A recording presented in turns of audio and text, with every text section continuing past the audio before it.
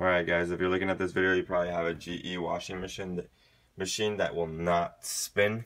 So I'm going to go ahead and show you how you can go ahead and get this thing to start running. All you're going to need is 2 butter knives. You're going to stick them into a tab here on the left, a tab here on the right.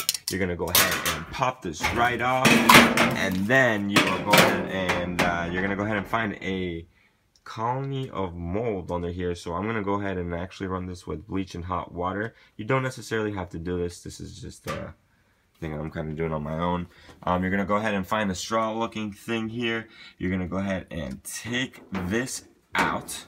We're gonna go ahead and blow into here just gently until you hear a click, such as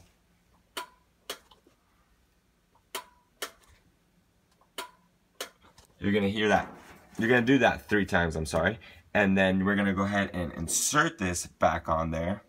We're gonna go ahead and hopefully keep our fingers crossed that this will. We're gonna go ahead and skip to the rinse and spin cycle just to make sure it's working. Fingers crossed, let's do this, guys. And wait. Oh man, let's do this again.